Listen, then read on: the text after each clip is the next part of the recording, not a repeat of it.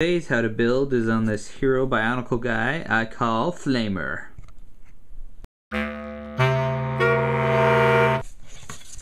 So Flamer got his name for obvious reasons. He's covered in flames. Flame, flame, flame, flame.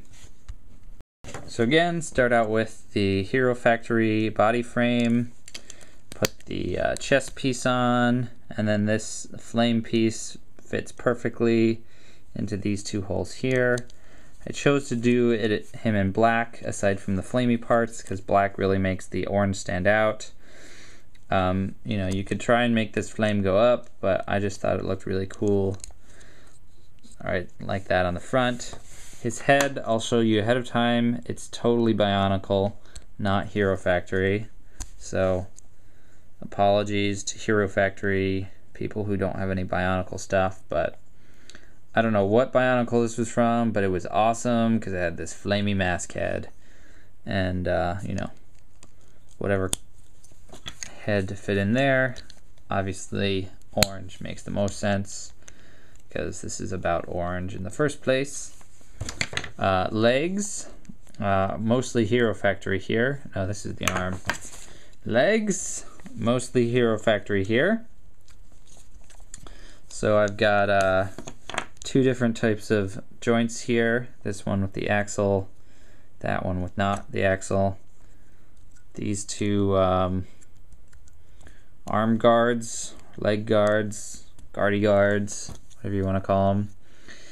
Down here, this foot is just a big foot, but for tomorrow we're going to show you how to put him on his horse. So preemptively put some pins there. This lift arm, this is a axle to pin connection. It looks weird just having those pins sticking out from his feet when they don't have anything to connect to, but that is how he will connect to his horse tomorrow, so keep him in mind.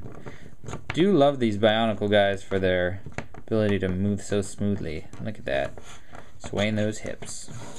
So arm-wise, same basic underlying connection as the leg.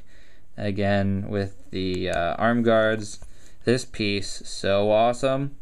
It's from the Power Miner set with Lavatraz, that's what it was called, with the big rock monster that had flames coming out of his back. So he had 3 of this piece, and luckily it has the same sort of connection stubby piece that Hero Factory used, and it just looks awesome.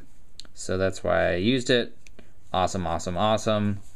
This big flame sword is from a Bionicle set.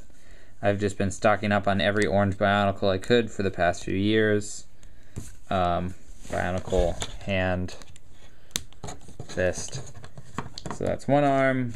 The other arm, same deal, flamey, guardy guards. The shield down here, of course this is our favorite axle to ball joint. This is actually a shield piece from one of the Hero Factory sets, and then I just took the flame again, flame on, and connected this here. If you don't have this big flame piece, you know, you could just put regular sort of Lego flames in there. You know, whatever you've got, as long as it's flamey and orange, that's true to the spirit. And get them all arranged here. Flamey, flamey, flamey, flame. Flame, flame, flame.